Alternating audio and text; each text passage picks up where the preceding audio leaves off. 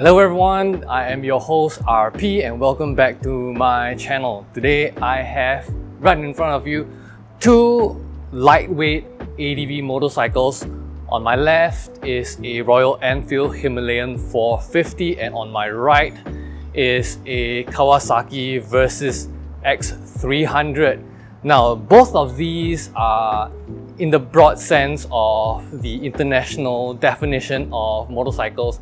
They are generally classed as lightweight adventure motorcycles. However, the bikes you see in front of you can't be any more different. There are several things that will put one bike better than the other in terms of off-road capabilities and on-road capabilities. And I'm going to share with you what are some of these individual machines, specifications and features that will make this an ideal choice for one purpose or the other.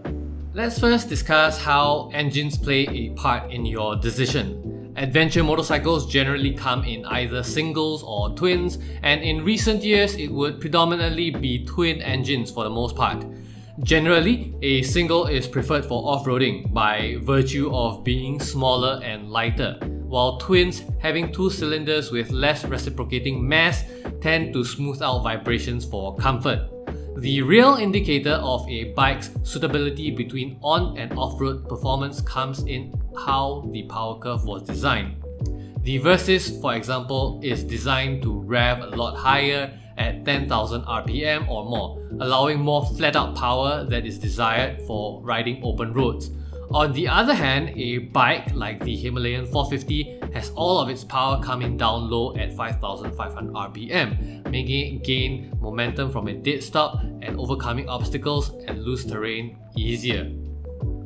Next up, wheel sizes and construction, as well as the associated tyre offerings, also play a very big role in deciding whether an adventure motorcycle is better suited for the road or off it. Generally, on bikes designed to work better off-road, you get larger but thinner 21-inch front and 18-inch rear wheels with spokes.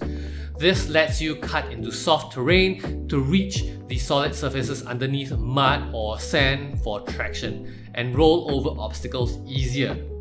The spokes also help by being flexible under pressure and taking pressure off your suspension while also being less prone to outright braking on a hard impact.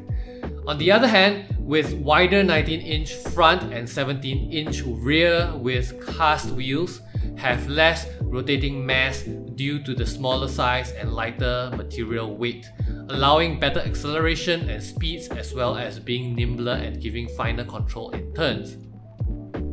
On top of that, the larger 21-18 wheel sets tend to have better options in off-road tyres provided in the market, while the 19-17 wheel sets tend to lack those same options. However, this isn't really a be-all, end-all thought process. Sometimes the wider tyres of 19-17s are better able to float over relatively flat but soft terrain that isn't deep enough to require cutting through to reach the solid substrate underneath. And sometimes 21-18s are more comfortable for cruising down straight lines due to how much more gyroscopically stable they are. The last point to consider is geometry. Generally, looking at rig and trail numbers tend to be irrelevant. They are set up specifically by manufacturers to work in harmony with the specified wheel size and weight balance of the machine itself. But ground clearance is an important number. Bikes with high ground clearance in excess of 200mm like the one on the Himalayan 450 are better able to go over obstacles one would find off-road and utilize the full travel of their suspension without causing damage to critical components. On the other hand, higher ground clearance increases the center of mass on the bikes that also negatively affects high-speed handling, and the reverse is true.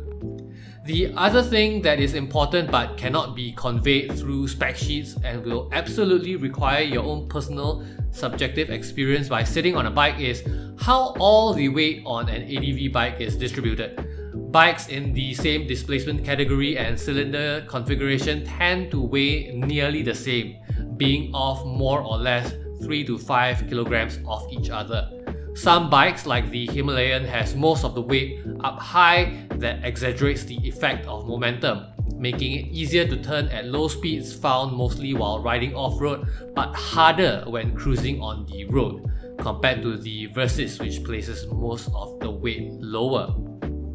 Now, what do you think about the information that I have shared with you? Do you think it's helpful in helping you decide whether a bike like the Himalayan 450 is a better machine for you and your purposes, or something like a Versys X300? If you like this video, do remember to give me a thumbs up, make sure to subscribe to my channel, and if you would like to support me and my endeavors, do remember to check out the description below. I have a shop link where I sell a lot of other things like stickers, t-shirts and mugs, and every little bit counts to keeping this channel alive and going.